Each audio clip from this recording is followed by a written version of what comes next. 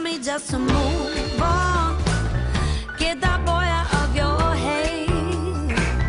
People tell me just to be strong, but I'll just fall apart instead. Picture the scene. By some freak happenstance, you found yourself registered in a street football tournament with nary a clue. How?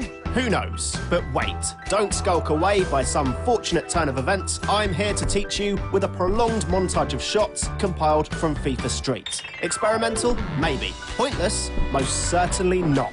Here are the street games you need to learn. Does forever mean forever? I don't wanna be alone, baby.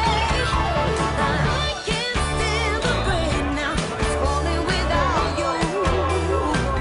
Let's start with something nice and simple. 5-a-side. Now, even if you've only got a passing interest in football, you'll surely be on familiar ground here. Whether you played it at your friend's 10th birthday party, down the park with jumpers for goalposts, or in an organised tournament, 5-a-side is perhaps one of the most popular versions of the beautiful game.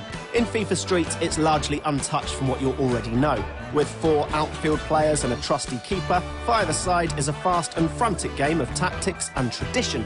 While street football may be dominated by your trickery, flair and finesse, there is a lot of room to move the ball about in this game, and it's a team game for sure. Try rainbow flicking past your man and you'll emerge on the floor in a tangle of limbs. But with no rules, no fouls, no holds barred, anything goes, including rush keepers.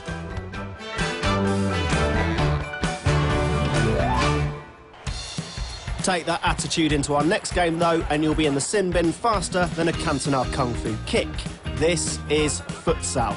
Now, quick history lesson for you. Futsal hails from the YMCAs of Montevideo, Uruguay, where it was created in 1930. Spreading onto the streets of Sao Paulo in Brazil, futsal soon made waves across the world when it was recognised by FIFA as an official sport. Back to FIFA Street though, and futsal is as hard as nails. Similar to 5-a-side, the pitches are expansive, especially by street football standards, and offer a lot of space to play. The same can't be said for the goals. In futsal, it's very difficult to score. You'll either bundle it in off the keeper or have to produce something very special to get it in the net. Good luck.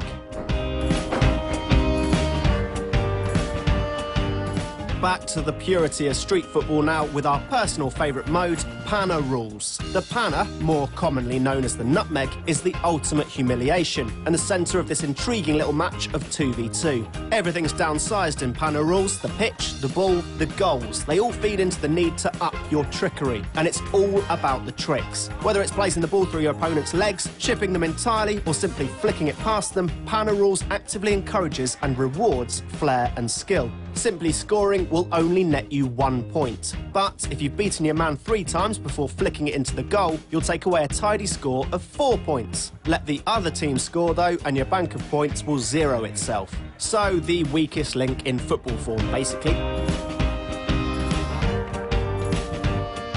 So after that, we're left with the last remaining mode on offer, Last Man Standing. Last Man Standing is the product of months of first-hand research. Forget the computers, though. This was done the proper way. Ball, pitch, players. We knew you just played football all day at work, EA. Now here's the proof. But they've done their homework. Last Man Standing is perhaps the most interesting game on offer in FIFA Street. Channeling the spirit of street football, Last Man Standing is an ingenious game leveller. It's 4 versus 4, but with the unique hook that when you score, you lose a player. This leads to a game that sees newbies and veterans alike brought to an even matching. It's tense stuff, especially when the inevitable 1 versus 1 face-off rears its ugly head.